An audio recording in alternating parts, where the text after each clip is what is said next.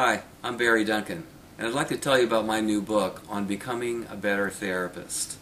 You know, most of us got into this field because we wanted to be useful to other people. In fact, we wanted to get in this field because we just wanted to help people.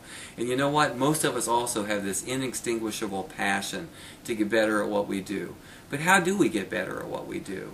Do we believe the platitudes about clinical experiences making us better year after year after year? Or do we just find that right approach that will finally and definitively defeat the psychic dragons that terrorize our clients? Is that how we get better?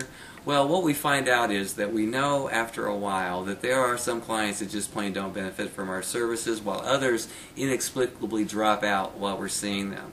So how do we get better?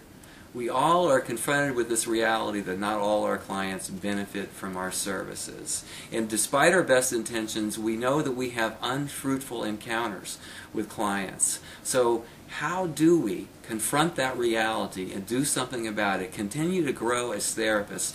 How do we remember our original aspirations to get better at what we do? Well, that's what On Becoming a Better Therapist is all about.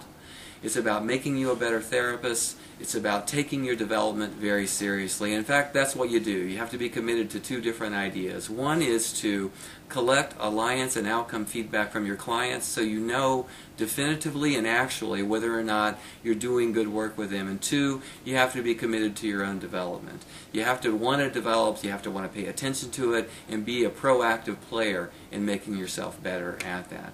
On Becoming shows you how to do that, and so I hope you check it out.